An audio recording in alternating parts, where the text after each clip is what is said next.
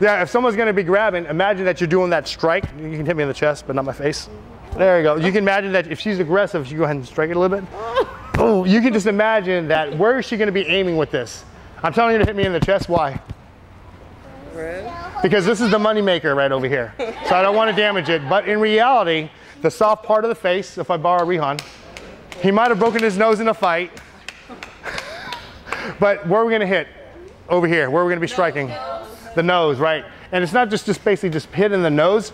I think it was that other mom that was talking about, oh, like straight up into the nose or whatnot. That's what we're looking at, like straight in there. Because if somebody's attacking you, it'll be weird for somebody that's much shorter and smaller than you to try to grab you. Then you would just change it to that hammer fist and just go ahead and straight down.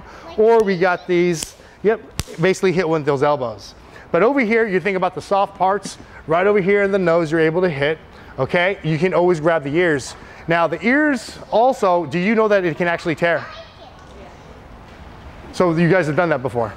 I have. You just heard. The cauliflower ear for wrestlers. Yes. So imagine that I'm basically grabbing his ears, and all I'm doing is I'm basically just twisting it and then pulling it. So you can imagine that if somebody's grabbing you, you can basically grab the ears, kind of twist it, and just kind of pull straight down. And I already told you guys about the eyes.